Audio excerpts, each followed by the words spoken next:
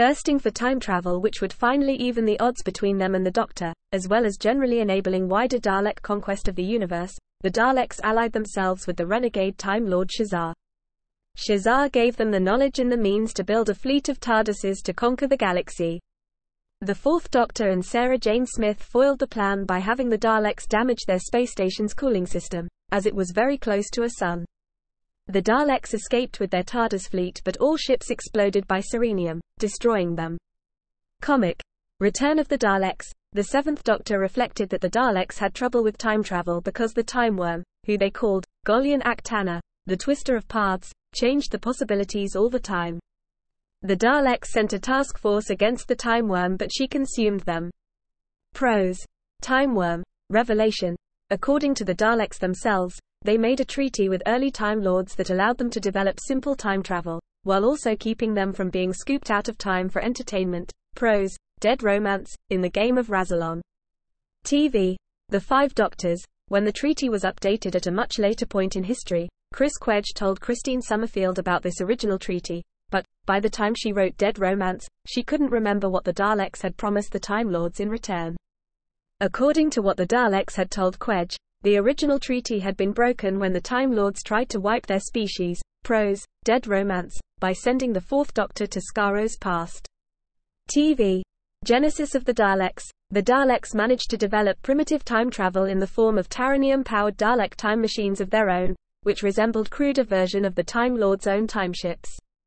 Under orders from the Dalek Prime, the Black Dalek leader sent an execution squad. Pros. The chase of pursuer Daleks. Audio. The Daleks, in a Dalek time machine to pursue the TARDIS throughout history and kill the First Doctor and his companions, seeking revenge for the liberation of Earth in the 22nd century. Pros. The chase.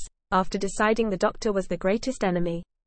After the Doctor and his companions left the Space Museum of Zeros, the Daleks readied their time machine to exterminate the greatest foes. TV. The Space Museum. The squad chased them to the planet of Iridius, New York City in 1966, the Mary Celeste, the Festival of Ghana, and, finally, to Mechanus.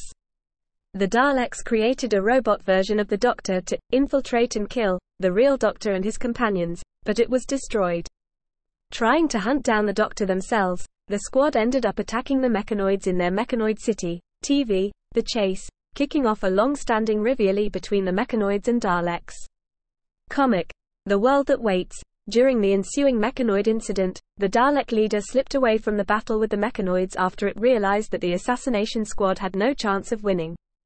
As the last surviving Dalek and in an act of self-sacrifice, it hacked into the city's computer systems and set the whole place to self-destruct, hoping to kill the Doctor and his companions in the blast. However, the Dalek squad had thus failed in its mission, as the Doctor and his friends escaped from the chaos. Two of the Doctor's companions, Ian Chesterton and Barbara Wright, used the Dalek time machine to travel back to their own time before destroying it. TV. The chase. Pros. The chase, thus crippling the Dalek time researchers until the Time Destructor incident. Pros. Mission to the unknown. Some human historians believed this mission had been launched later in Dalek history, claiming that the Black Dalek leader had launched this operation after the Third Doctor destroyed a gold Dalek. Pros. Dalek.